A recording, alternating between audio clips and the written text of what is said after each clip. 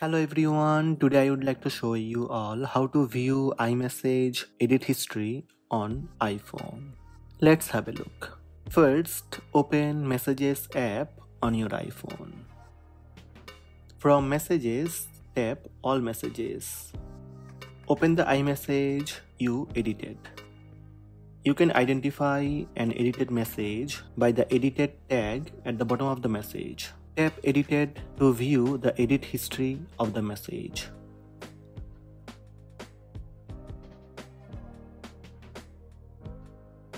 As you can see, the edited history is viewable for both sender and receiver. Tap on Hide Edits to hide the edit history again.